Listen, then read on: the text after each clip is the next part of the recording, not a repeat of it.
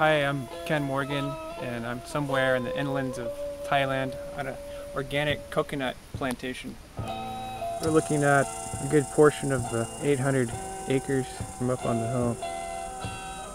It's a beautiful place. The owners are going to take us on a tour and tell us about what they've created here. So how long ago did you start the farm here? 25 years ago. Wow. This was a completely forest area. I mean, we have the land title deed, but also most of the area are still not in use. A lot of big trees, we need bulldozer, we need a lot of heavy equipment to clear the land. But the land we acquired by that time was so cheap, so it made it worthwhile. Mm.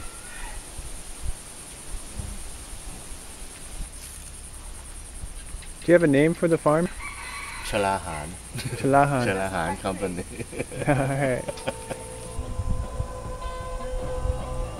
So when you first moved here, this was just grassland? Grassland and partly forest. Partly forest, forest. yes. Okay. They used to grow cassava or tapioca on this land, and the soil quality was so poor because they all washed away. There's practically only sandy loam and no topsoil. And when we first started the plantation, we do put some fertilizer, trying to put to make the coconut grows better. Then pretty soon we found out that it doesn't work so much, because in this big area we need a lot of fertilizer, and fertilizer have to keep going every year. We start a new theory, because the soil recover itself when we let the nature take care of them. Pretty soon we found out that it's worked better, really. That's great. The modern culture, like in the West, where they put all kinds of chemicals into the soil, you have, just like a human body, you have to artificially feed them every day. But if you let the nature take care of themselves, first you do not have the toxic of the chemical you put into the soil, you put into the plant. Secondly, you save a lot of money and save the environment simultaneously. My former plantation supervisor used to clear all of the trees on these two hills and try to claim the land for planting area. But I told them to leave them alone, because it doesn't work, because it's very difficult in the rainy season to have farm tractor coming up here. So pretty soon the forests just recover themselves.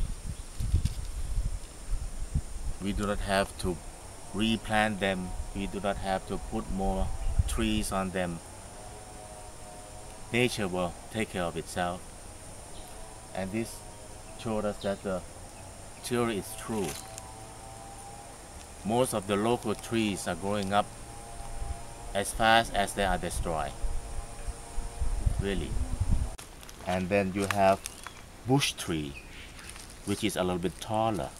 This is a second family in the rainforest structure. Wait, so the first family is the loam? The grass. The grass, okay. Yes. And then you have the bush, or the taller grass, or even leaves, plants smaller, just like this. And that you have the other one that clings to it. Vining plants. Yes. And then you have the trees. So if you have to put these three kinds of, at least 3 to 4 kinds of plants in one area, because it cover and are mutual benefit to each other. big trees alone cannot survive in the rainforest because the soil is bare. Pretty soon the erosion will destroy the topsoil and the tree cannot stand, and no moisture, no food, no nutrition to feed them. The small roots of grasses keep the soil loose and also keep moisture in the soil because of the leaves of the grass. So how do you control erosion here? We just let the good weed growing. They will cover up the soil and leave them not as naked soil. But when the weeds are there, there will be less erosion or almost practically nothing. And this is the law of nature. And then the water goes down into the... Yes, on certain area when, just like the hilly part, which is hard to use the machine for harvesting or planting, we just leave the rainforest grow as they are. This rainforest will accumulate the moisture in the rainy season, and through seepage it will moist up the land below in the valley in the dry season, so that we can stand longer drought. Makes a lot of sense. Yes, and this is also very good for bushfire, because we always observe that certain dense rainforests, even bushfire occur or happen in some occasion. It's very difficult, almost automatically dried up by themselves, because the leaves are green. It cannot burn very easily. Before, we used to have a lot of bushfire around here. Now we are right in the middle of the dry season. You can see how large it is in this area. Even the wheat, which has shallow or poor root system, are very green. Do you have mushrooms growing in the soil? We have all kinds of mushroom in the rainy season, edible also. So I guess that'd be part of the ecosystem in the soil. Yes. If you do not have mushroom, then it's not good, because mushroom is part of the rainforest. There are certain kind of mushroom that will help rotten the leaves and something like this. It's part of the decomposition process. Decomposition, that's right. So when the palm fronds are dry, you just cut them down and compost them, and then put them back in the soil, right?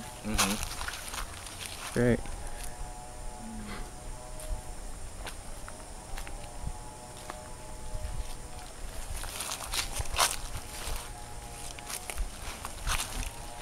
So you have your knowledge of all this is becoming lost.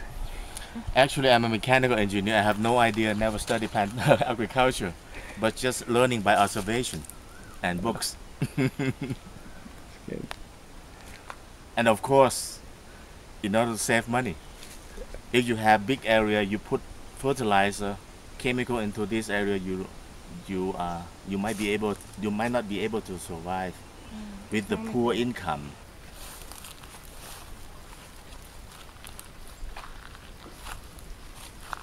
Cashew nuts. Cashew nuts. That's great. And what do you do with the cashew nuts? Sell them to the processor. They de-shell them and then sell them as finished nuts. Most of the shell are cracked by hand, one by one. Wow. Very labor intensive. My name is Beliau Charanwong. So yeah, I'm the daughter of the owner, and as a second generation, I love this place. I think it's a symbol of, balance of nature.